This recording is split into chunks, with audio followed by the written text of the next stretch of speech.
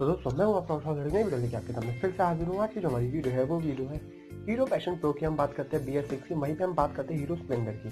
तो देखते हैं इन दोनों बाइकों के अंदर क्या क्या फर्क है। सबसे पहले अगर मैं बात करूँ आपको हीरो पैशन की, तो हीरो पैशन के अंदर आपको 109 सीसी का single cylinder air cooled bs6 FI आपको इसके अंदर इंजन मिलेगा। मैक्सिमम पावर जो निकाल के देगा 9.5 PS at the rate 7500 RPM पर। मैक्सिमम जो टॉर्क निकाल के देगा वो निकाल के देगा 9 न्यूटन मीटर का आपको एट द रेट 5500 आरपीएम पर। वहीं पे अगर मैं बात करूँ स्प्लेंडर की, स्प्लेंडर के अंदर आपको 97 सीसी का single cylinder air cooled bs6 FI आपको इसके अंदर इंजन मिलेगा। मैक्सिमम पावर जो निकालेगा 8.1 PS at the rate 8000 RPM पर। वहीं पे मैक्सिमम जो टॉर्क निकाल के 8.5 Newton metre at the rate 6000 RPM पर।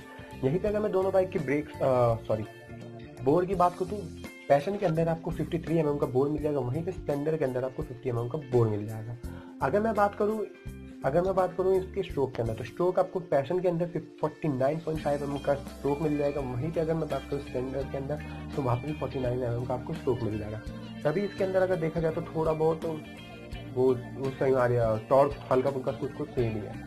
यहीं पर अगर मैं बात करूँ, दोनों ही बाइकों के अंदर आपको चैन ड्राइव मिल जाएगी और दोनों ही बाइकों के अंदर FI मिल जाएगी। तो ये आपको बहुत ही प्यार से आपको जो माइलेज निकाल के देंगे वो निकाल के देंगे अराउंड निकाल लेंगे 70 से अब आपको माइलेज निकालने डिपेंड करता है आपकी राइडिंग के ऊपर। दोनों ही बाइकों के अंदर ड्रम मिल जाएगा, आपको ड्रम मिल जाएगा, लेकिन पैशन के अंदर आपको डिस्क का भी वेरिएंट मिल जाएगा।